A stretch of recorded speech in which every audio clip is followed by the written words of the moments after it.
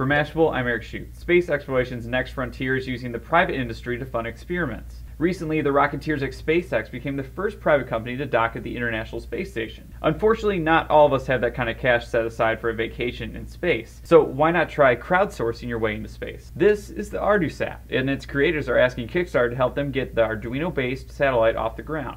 Have you ever wondered about space? Wanted to take pictures of the Earth from above? This is what we are trying to do, and this is what we're asking your help for. My name is Peter, and I want to share with you our project to make space exploration affordable to anyone. Headed by NASA tech startup NanoSatisfy, the project hopes to raise enough funds to launch into orbit that open-source satellite complete with an Arduino bank and scientific sensors. So what's the payoff for backers? Access. Rewards can be anything from personalized space broadcasts, remote access to the space hardware's onboard cameras, and even use of the machine's 25 or so sensors to run experiments. Experiments could include anything from taking photographs to searching for meteors, and if you're an Arduino junkie, send your code to the team and they'll run your experiment when the satellite launches next year. If this sounds like something you've been waiting for, sign up. The project has already been funded nearly 3 times over. NanoSatisfy is looking to break the $100,000 mark. $500 will get you a full week dedicated to running your experiment on the satellite.